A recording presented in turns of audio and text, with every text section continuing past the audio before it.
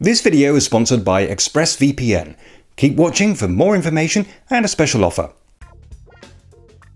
Not so long ago, something amazing happened. Berlin's new airport actually opened, 9 years late and costing 3 times the original budget. Now, I have talked about this fast before, but what's not so often talked about is the airport that closed. What's its history and why was it replaced? Until very recently, Berlin had 2 airports. Tegel, which was originally the main airport for West Berlin, and Schönefeld, which was originally the main airport for East Berlin. The new airport, called Berlin-Brandenburg, was basically built on the site of Schönefeld, while Tegel is no more. Well, that's not completely true. By law, it has to remain on standby for the next 6 months, but after that, it can be officially decommissioned. Tegel Airport began life during the Berlin Airlift. West Berlin, occupied by France, the US and Britain, was in the middle of the Soviet zone, and the Soviets blockaded it in 1948, forcing the Western Allies to fly food and other supplies into West Berlin. There already was an airport in West Berlin, Tempelhof, which closed in 2008, but it was too small to handle all of the traffic. And so the French built a runway on a former training ground that just happened to be in their sector. After that, it was used by the French Air Force, but the continued rise in the popularity of commercial air travel meant that Tempelhof was getting too small again. So, in 1960, Tegel Airport opened for commercial flights. At first, the buildings were somewhat makeshift, but work soon began on a proper terminal building which was opened in 1974. It had an unusual design, one which was Tegel's greatest strength, but also its greatest weakness. It was hexagonal and designed so that you didn't have to walk long distances. It was based on the concept of concentric rings. The outer ring was where the gates were. The next ring was for arrival and departure lounges. Then came security and customs, then came the check-in desks, and then came the landside concourse. The innermost ring was then for parking and taxi ranks. The idea was that departing passengers would start in the centre and move outwards, while arriving passengers would start on the outside and move towards the centre. This meant that each gate had its own check-in desk, its own departure lounge, its own passport control and everything. You would first find the gate and then you would check in and drop your luggage off right there. Then you would go through security straight into the departure lounge and the gate itself was just a few steps away. On arrival, you would step straight from the gate to baggage reclaim, customs and immigration, and then right onto the concourse. No matter which plane you arrived on, the distance from your gate to your taxi was probably about 50 meters. In a referendum, the people of Berlin voted quite decisively to keep Tegel open, perhaps as a convenient city airport.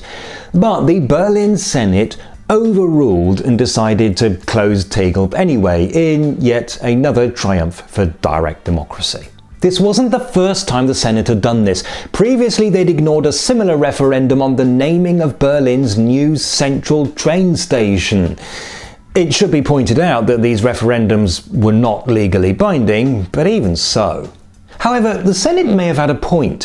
While Berliners didn't want Tegel closed, passengers consistently voted it among the worst in the whole world.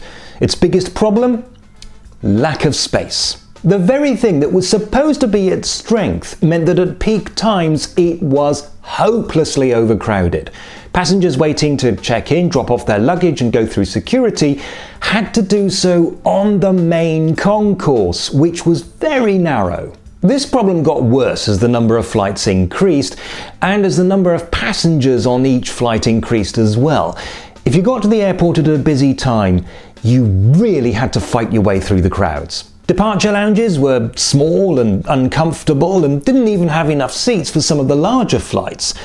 And in more recent times, as more and more security was needed, it was getting difficult to squeeze all of that in. Also, there was nowhere for a transit lounge.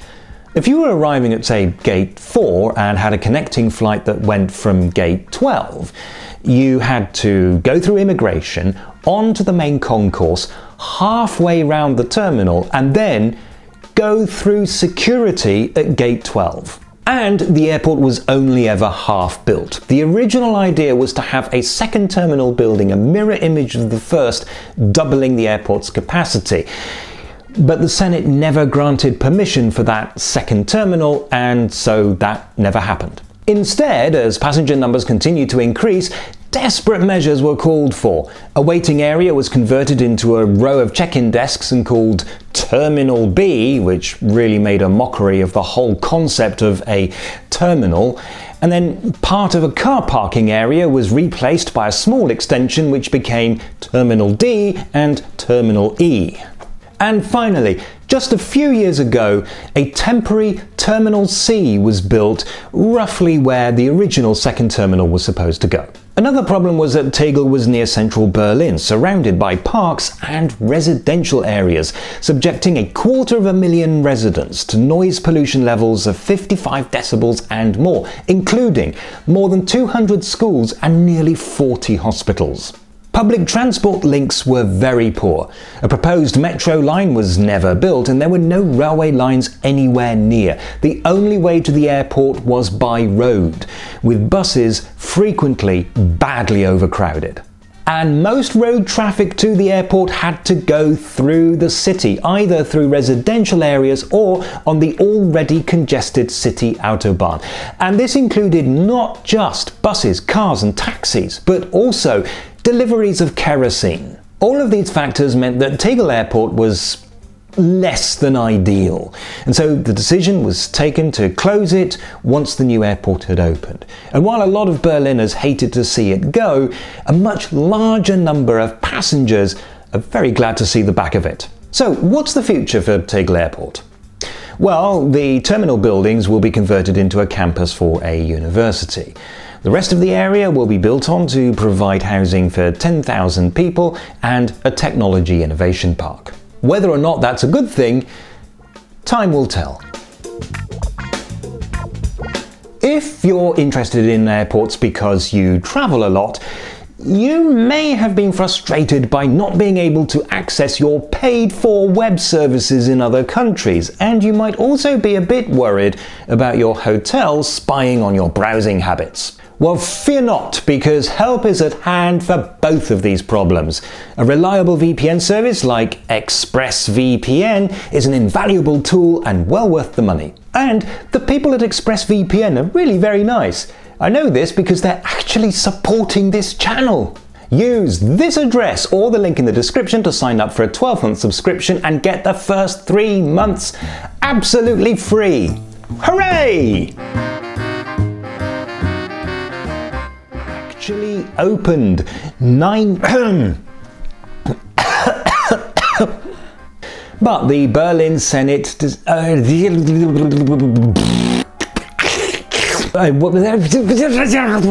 and a technology bloody hell.